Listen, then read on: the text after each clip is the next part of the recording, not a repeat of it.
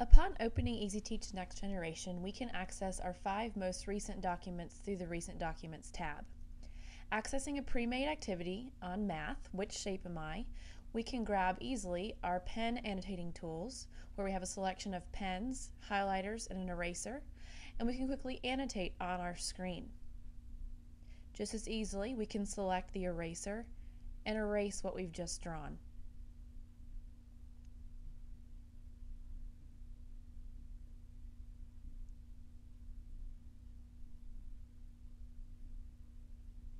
Selecting a selection of pre-made shapes, the user can quickly drag out and form the shape they wish to form when exploring shapes in a math lesson.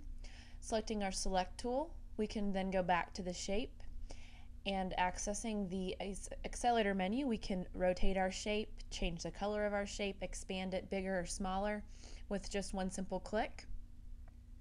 Using the shape recognition tool, we can drag out and create that perfect shape every time. Drawing a perfect triangle, it will snap into place.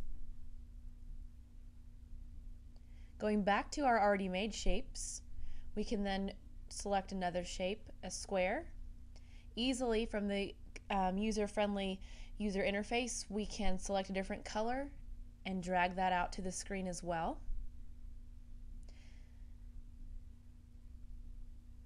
Editing is very easy within Easiteach Next Generation. We can simply select our Select tool, click on each single item or a group of items to edit all together as we're doing now, and we can simply increase or decrease the opacity, transparency level of our shapes, of their color, and hide them in the background.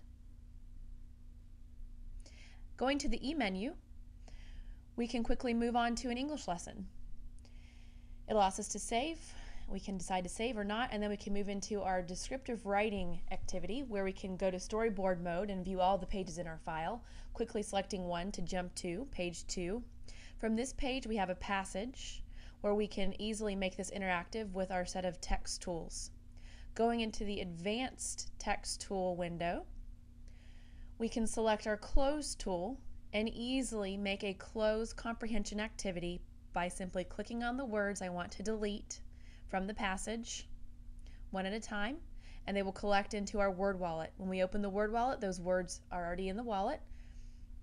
We can drag it to the screen and randomize those words, mix them up as many times as we wish. We even have the option to add our own words.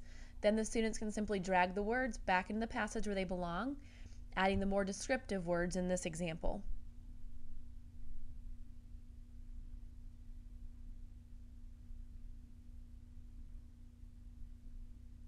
To make our lessons a little more engaging, we can also go to our Multimedia Bank, where we have great searchability. We can search by topic as well as keyword. With all different types of multimedia, audio, illustrations, interactives, photos, and videos, I have several options to choose from. By dragging out the image to my screen, I can then easily resize it and make it exactly how I want to fit